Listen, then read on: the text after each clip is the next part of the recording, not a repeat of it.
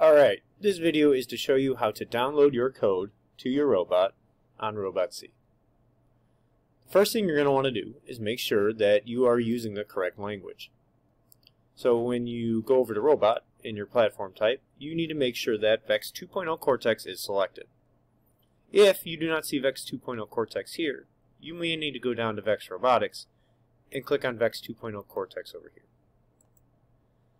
Once I have my code set, the first thing I'm going to want to do is go ahead and compile my program by clicking this button here. Notice down here said it was compiled at this date at this time.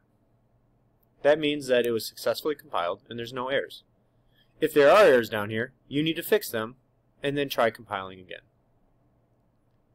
The second thing you need to do is go ahead and check your firmware download.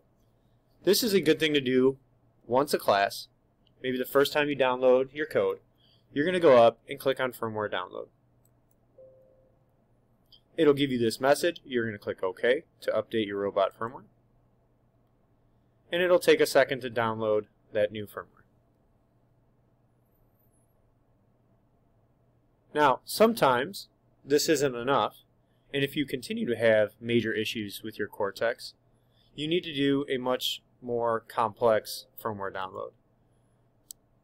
In order to do that, you can go to Robot, Download Firmware, Manually Update Firmware, Master CPU Firmware, and then you can click on Standard File Cortex, located right here. For a majority of users, you will not need to do this. Simply clicking on this button will be enough.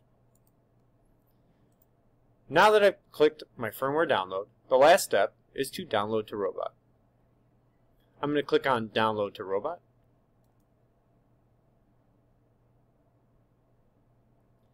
I have my program debug window that has popped up. Notice my battery is low. That's okay because I'm not actually going to run it. If you get that error, you're going to want to switch your battery. When I'm ready to run it, I'm going to then just hit Start, and it will run through my code.